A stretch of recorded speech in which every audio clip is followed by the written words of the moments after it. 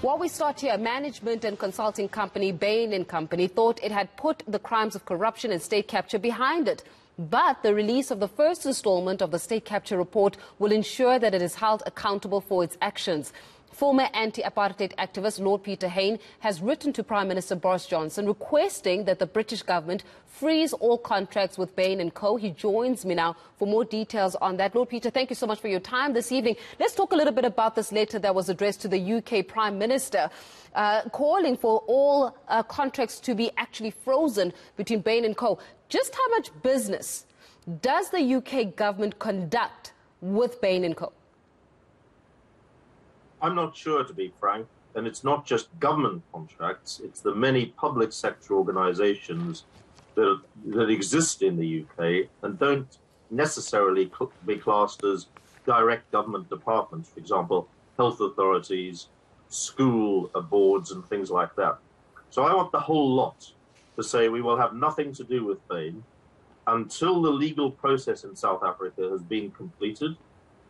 Any prosecutions of Bain are pursued and concluded because, of course, what the state capture report under Deputy Chief Justice Zondo made clear was that Bain had been operating unlawfully. And it's important we remember what it got up to.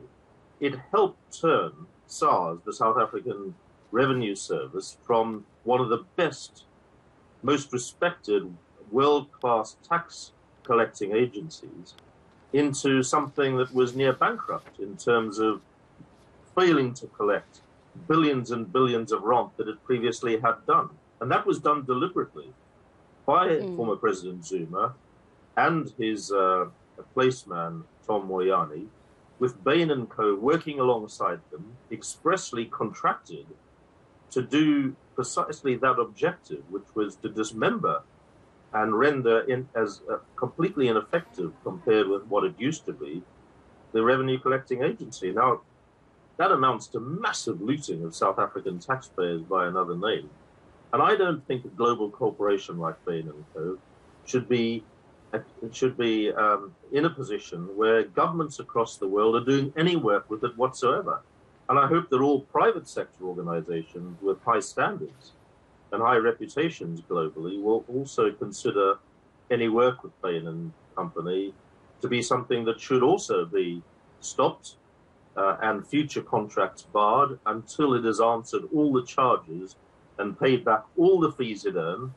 It is said to have earned something like 100 million sterling from all state bodies, as well as 8 million sterling from the Revenue Service. Now, you multiply that by 20, it's 170 million or so from the Tax Revenue Agency, and then you multiply the 100 million by 20, and you get in rand. You get 2 billion that it earned in fees in South Africa. So, and that's very, very serious indeed. Yeah. I mean, speaking about the seriousness of it, you also say, I therefore find it completely unacceptable that Bain Co. is licensed to operate commercially in the UK and is endorsed by your government by contracting for work in government departments and public sector bodies.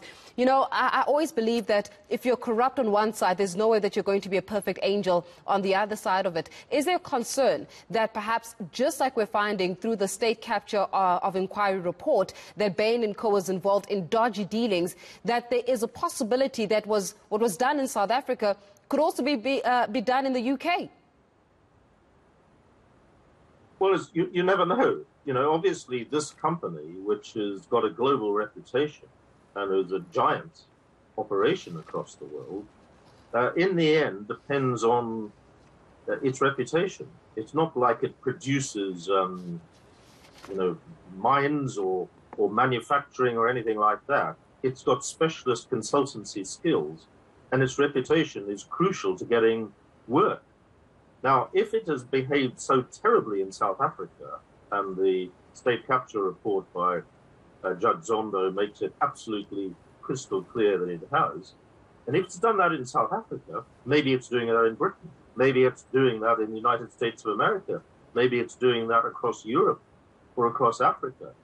So I think that all governments across the world should take note of the Zondo Commission report and say, hang on, we will review our contract with Bain. We will consider suspending its licenses globally, at least until it's paid back the 2 billion rand in fees, and until it has gone through whatever legal process follows the Zondo report, because the Zondo report's made it clear that it's been acting illegally. Now, that's a terrible indictment for any company to have on its, as it were, against its name. Yeah. Now, this letter has already been written. What response and what kind of response are you anticipating from the UK Prime Minister Boris Johnson? Well, I had no response so far, and I wouldn't expect to have one. But I think he's got to, I've marked it for urgent attention. I think he's now got to make sure Britain is seen to be leading the way in ensuring that Bain and Company are acting according to proper standards and not getting on the gravy train of corruption, as they most clearly and conclusively did in the case of South Africa, as is detailed with a massive amount of evidence in the Zondo report. And I think it's also important we pay tribute at this point to Athol Williams, who was a senior figure within Bain and Company, who acted as a whistleblower when he realized what was going on and gave evidence which the Zondo Commission praised before Judge Zondo, and helped nail this company, which has been in denial about its activities. Now, he's been absolutely pilloried, treated shabbily by the country, sacked by the company, and he's had to travel to Britain, where he now lives temporarily, because he's in fear of his safety. And that also is a question for President Cyril Ramaphosa.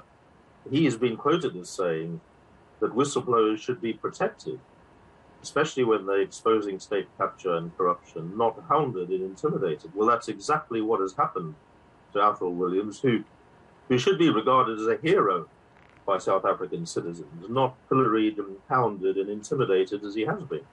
Yeah. Would it be possible at this point for Boris Johnson to so sweep this under the rug, as it were, and pretend like the Zondo Commission report that has been made public and is also accessible international, that for some odd reason it does not affect the UK and therefore does not affect him? Is it possible for him to completely sweep this under the rug and pretend like it doesn't exist? No, because there are other big corporations who I expect will be named and similarly pilloried by the Zondo Commission report in its subsequent reports.